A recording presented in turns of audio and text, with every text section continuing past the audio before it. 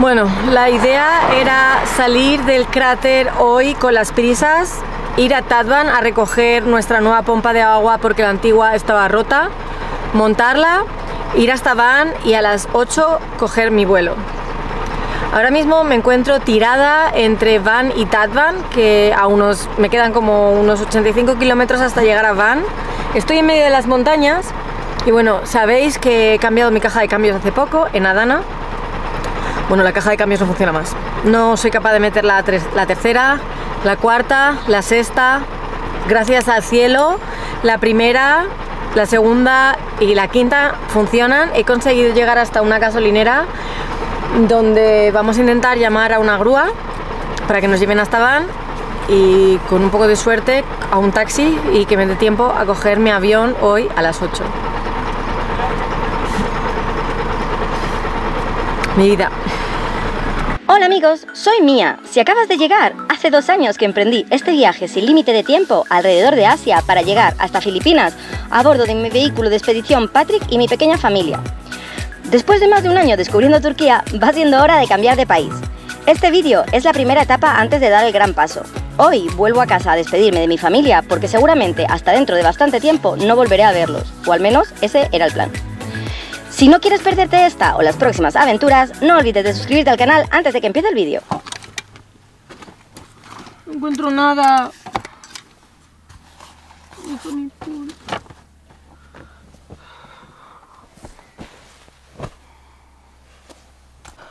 Bueno, Nadine ha conseguido llamar a un taxi que va a venir desde Van a buscarme. Pero lo que ahora me da un montón de cosas es dejarle a él así, en medio de la nada, con el camión roto que no funciona, y dejarle a él con la responsabilidad de todo esto. Es una movida.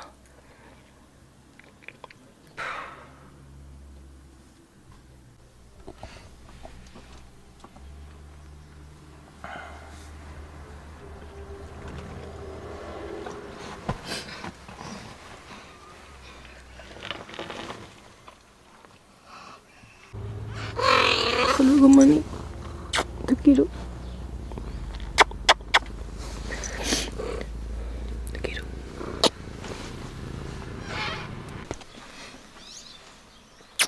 quiero. ¿Estás en camino? Sí. No quiero saludar a ti, ¿vale? ¿Qué pasa? No quiero escribir.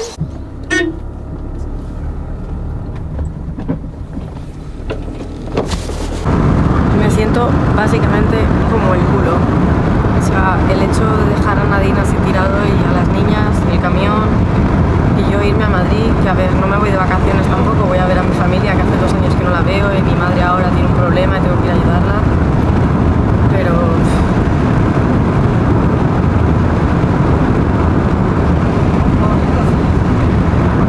no lo puedo creer que esto esté pasando y que me tenga que ir de esa manera, porque cuando viajas y tienes la mente en otro sitio, al final no disfrutas del momento. Y yo tengo muchas ganas de ver a mi familia, hace mucho tiempo que no les veo.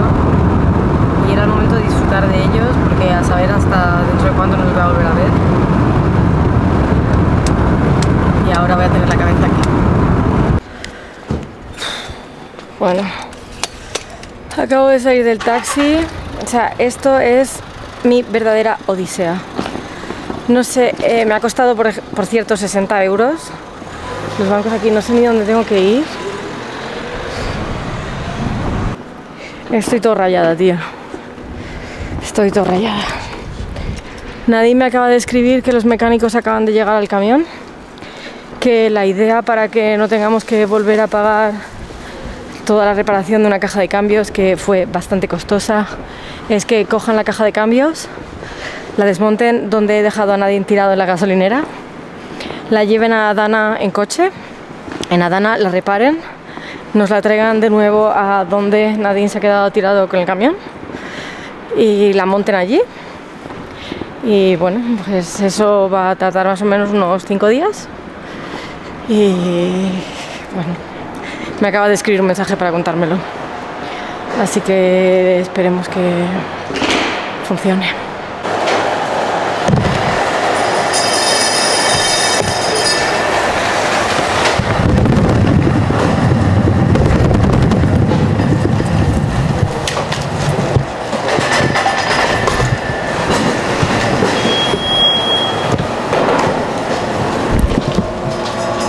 Supongo que ahora empieza la parte divertida, que es cuando empieza el caos, porque esto es un aeropuerto en van. No sé dónde tengo que ir, no tengo absolutamente ni idea de por dónde tengo que coger el avión, no hay nada señalado, solo hay gente esperando, como veis, por todos lados. La gente me mira porque tengo la cámara en la mano, básicamente. Espero que esté en el lugar adecuado.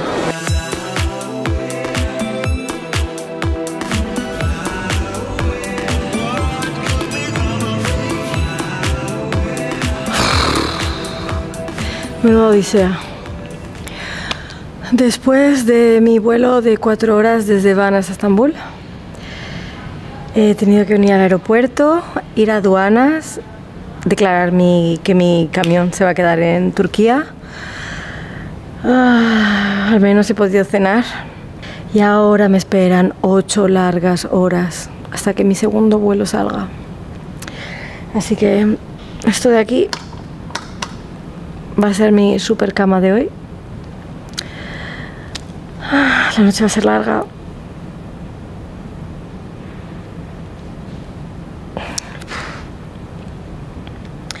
La verdad es que en momentos así me doy cuenta por qué es tan guay viajar con van. Porque tienes tu casa y da igual donde vayas, tienes tu cama, tienes tus cosas, puedes comer, puedes ducharte, huele mal. O sea, la mochila pesa, es muy incómodo. Lo siento a todos esos viajeros que viajáis en avión, no sabéis lo que os perdéis. Y ahora sí, chicos, buenas noches. Bueno, después de haber pasado una noche durmiendo como un bebé en una silla, o sea, así os lo digo, en una silla, pero he dormido bien. He visto el aeropuerto despertarse y llegar la masificación de gente, por lo que yo compré un camión y dejé de viajar en avión. O sea, sinceramente, Dios mío, cuánta gente hay en los aeropuertos. En fin, estoy intentando buscar la puerta para la que sale mi vuelo. Normalmente sale como en 10 minutos y será el último avión que me llevará a mi destinación final. Y os puedo decir que tengo unas ganas de llegar que no me las creo ni yo. Me voy a pegar una ducha, lo primero que voy a hacer.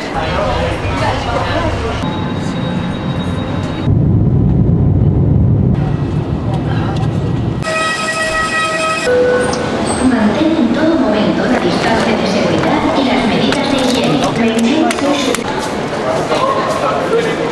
Esta es la salida, ¿verdad? Bueno, pues aquí estoy, 12 días más tarde, ya de vuelta en el camión. La verdad es que estas últimas 2 semanas han sido inolvidables y caóticas al mismo tiempo. Como habéis visto, el viaje comenzó bastante mal, con Patrick, que decidió no querer llevarme al aeropuerto.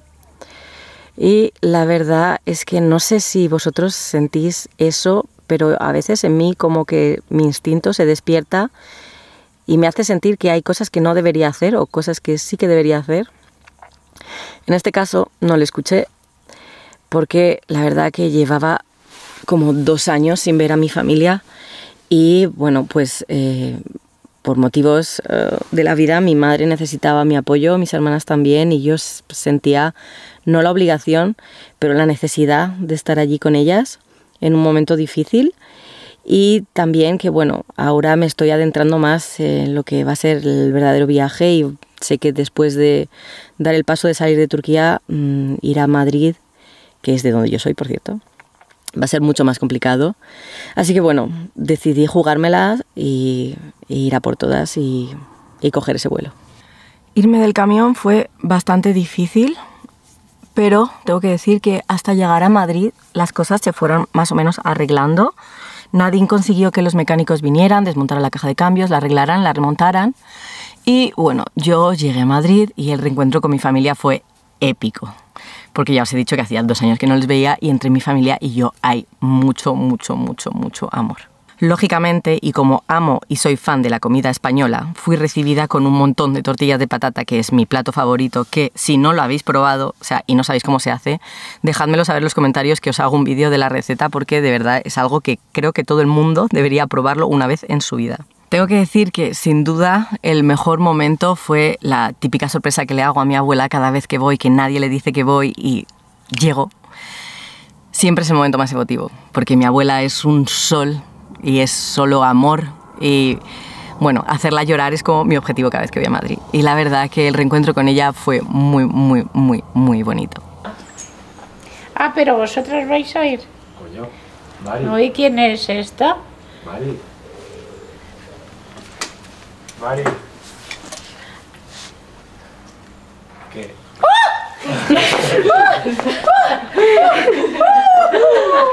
Pero bueno, ¿pero por qué? Uy, ¿por qué no me lo habéis dicho? ¡Sorpresa, abuela! ¡Este era el médico! ¡Este era el médico! ¡Este era el médico! ¡Ay, mi niña!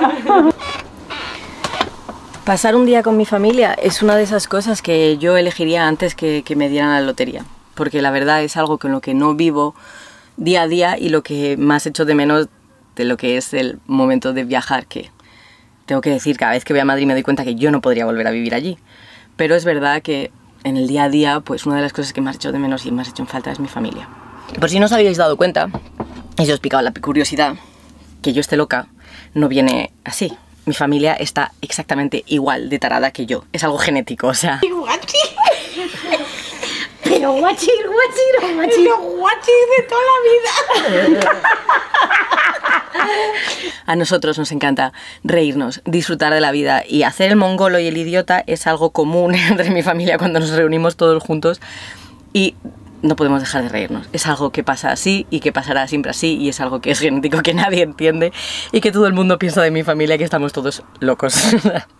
Y ya os he dicho que lo que más odio de viajar es tenerles lejos, pero la parte positiva es que cada vez que voy a verles a Madrid ocurren todas esas cosas que a mí me hacen ilusión de vivir con ellos, que significa comer la paella de mi padre, que os lo juro es la mejor paella que existe en este mundo, pasar tiempo con mi familia, con mis padres, con mi abuela, con mi tía, con mis tíos, con mis primos, pero sobre todo pasar tiempo con mis hermanas, porque mis hermanas, tengo 2 hermanas pequeñas, por cierto, que son maravillosas, preciosas, lo mejor que existe en ese mundo, y pasar tiempo con ellas para mí es oro. O sea, son lo máximo, las amo desde aquí, chicas, os quiero. Como ya sabéis, yo soy viajera y mis hermanas están empezando a serlo, así que desde hace ya algún tiempo teníamos pendiente el poder hacer una escapada las 3 juntas.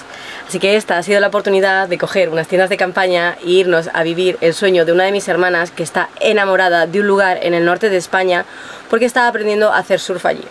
Así que nos llevó directas a San Vicente de la Barquera a vivir su sueño y a conocer a sus amigos.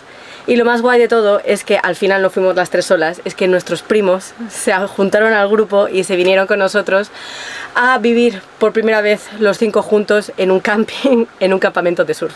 La experiencia de hacer surf fue increíble, lo que lógicamente, como fue mi primera vez y había una corriente y un viento que era imposible, no fui capaz de remar y grabar al mismo tiempo. Pero la verdad que me encantó y seguramente de que tenga la oportunidad repetiré porque fue una experiencia muy chula. No os voy a mentir, durante 2 horas que alquilé la tabla quizás me subí de pie en una ola 2 veces. Es súper físico y a día de hoy entiendo por qué los surferos tienen ese cuerpo de dios griego, porque os juro que cuando acabé mis brazos eran como 2 morcillas colgantes en una carnicería, o sea, así os lo digo. Pero bueno, después de toda esta experiencia y este viaje increíble y primer viaje con mis hermanas, llegó el caos. Flaca, vamos. Bueno, pues en cierto momento de este viaje tan esperado recibo una llamada de Nadine llorando diciéndome que Mani está muerta. Yo sé que muchos de vosotros, y sobre todo los que no tenéis animales, nunca vais a poder entender la relación que yo tengo con mis animales, pero al final ellos son mi familia porque son los que están día a día conmigo y los que en los momentos malos me hacen sacar una sonrisa. No quiero entrar en detalles porque no me apetece ponerme melodramática, pero podéis imaginaros que mi mundo se derrumbó en lo que es básicamente un segundo. Porque estar lejos de mi familia, de mi camión, haber dejado la responsabilidad a Nadine cuando desde el minuto 1 yo sabía que no tenía que haberlo hecho, pues no fue agradable como sentimiento estando tan lejos. Fue muy desagradable porque yo fui con un objetivo a Madrid que era disfrutar de mi familia, cosa que hice la mitad del viaje, la otra mitad Estaba buscando la manera de poder volver lo antes posible hasta el camión. No es fácil porque, bueno, aunque pensáis que Turquía y Madrid están cerca, la combinación al lugar donde yo estaba en Turquía era horrible. La vuelta fue desastrosa. He tenido que coger 3 aviones, he pasado por 5 aeropuertos. No lo vuelvo a hacer en mi vida. O sea, me he dado cuenta de por qué yo elegí la van life después de haber viajado tanto en avión. No sé cómo la gente puede seguir haciéndolo. O sea, fue horrible. He llegado a casa y es un cúmulo de sentimientos y no sé ni por dónde empezar a explicaros, pero no sé ni cómo hacerlo. En fin, ya os he dicho, no quiero entrar en detalles, pero la situación a día de hoy en mi vida ha cambiado bastante mentalmente. Los planes han cambiado. La situación ha cambiado y bueno, tampoco he tenido mucho tiempo para asimilar cualquier cosa porque hoy se acaba mi permiso de residencia en Turquía. Eso significa que mañana no puedo estar más en Turquía y yo dejé mi camión en van. El plan era ir a Irán. Lo que pasa que para recibir la visa de Irán tengo que recogerla, o sea, la puedo hacer online, pero tengo que recogerla en un consulado iraní. El consulado iraní en Turquía hay varios, en las grandes ciudades, lógicamente, y en algunos pueblos cerca de la frontera. ¿Qué pasa? Que el lugar donde estaba más cerca de mí, de la frontera, estaba bastante lejos de donde yo estaba. Así que, bueno, pues me he dado cuenta que quizás cruzando a otro país antes y cogiéndolo en el consulado de ese país, acabe antes. Vamos, que mi vida es un jaleo a día de hoy. Y bueno, espera, que tengo que andar porque es que si no los perros pues se quedan ahí parados. Flaquita, ¿qué pasa? ¿Que si no ando yo no andas? Pues este es el mapa básicamente de donde estoy situada, donde está el consulado iraní en Turquía y donde está el consulado iraní en el país más cercano. Los que ya sabéis un poco de geografía, ya sabéis cuál es el país. Los que no, es un país al que yo creo que nadie elige como destino de vacaciones. No sé por qué, os lo diré cuando lo descubra, porque es al país hacia donde me dirijo. Estoy más o menos a unos 120 kilómetros de la frontera. Ayer me paré a dormir aquí porque, bueno, pasar la frontera de noche tampoco me convencía, sobre todo porque no sé cómo va a ser la situación cuando llegue. La verdad que tengo muchas ganas de ir porque de gente que yo conozco y que ha estado, es un país maravilloso, con gente súper acogedora, con cero conflictos y con un amor hacia las otras personas que no cabe en el corazón de las personas. Lógicamente, la tele y las noticias dicen otras cosas. Yo, como soy de esa clase de personas que le gusta juzgar por uno mismo, quiero ir a verlo con mis propios ojos. Vamos. Arriba. Uy, las patas. Arriba. Muy bien, la plaquita. Así que ahora estoy preparándome para cruzar la frontera entre Turquía e Irak. Los que ya me conocéis un poco sabéis que no soy de esas personas que les gusta planificar y organizar los viajes, así que no tengo ni idea de lo que voy a hacer de aquí a unas horas. Lo único que sé es que tengo que darme prisa porque antes del día de hoy tengo que salir de Turquía. Si queréis saber qué pasa si no salgo de Turquía, por lo que me he informado, tengo que pagar una multa que no es muy alta, pero el problema es que de que tienes que pagar aunque sea solo un día, que quizás sean 3 euros, te prohíben entrar en Turquía durante 5 años. Cosa que no quiero que suceda porque amo Turquía, primero, y segundo, porque si pasa cualquier cosa y tengo que volver a Europa, tengo que pasar por Turquía. Así que, chicos, espero que no pase nada, primero de todo.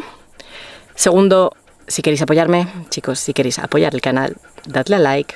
Si tenéis alguna pregunta, si queréis darme tips, cosas que puedo hacer en Irak, porque a lo mejor conocéis a alguien que ha estado o habéis estado vosotros mismos, dejádmelo en comentarios porque lo agradecería, que no tengo ni idea de lo que voy a hacer.